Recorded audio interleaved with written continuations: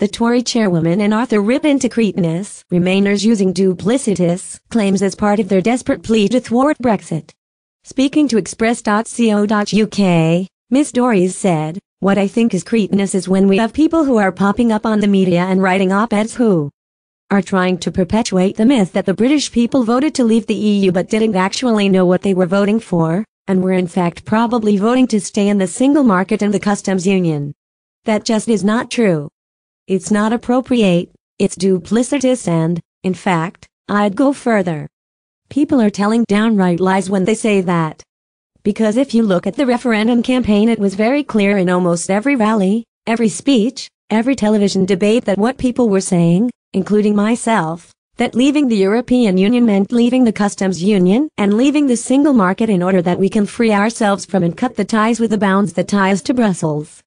Get a Brexit News. Nadine Dorries said Remainers have told downright lies. It's duplicitous and, in fact, I'd go further. People are telling downright lies when they say that Nadine Dorries' arch-Remainer Nick Clegg, the former Deputy Prime Minister, has repeatedly claimed Brits did not know what they were voting as part of a desperate plea for a second referendum.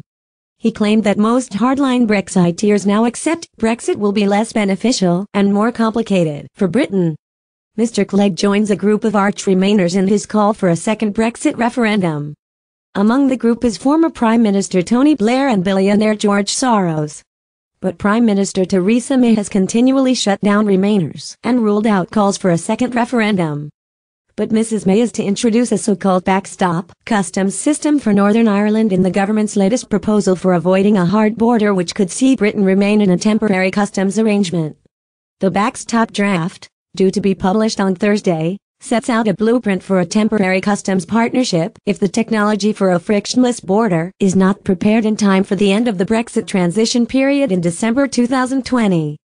Brexit Secretary David Davis was critical of the blueprint and said after a speech in Westminster, on time limits, "I think the Prime Minister has already made public the fact that we expect to put a time limit on the backstop proposal."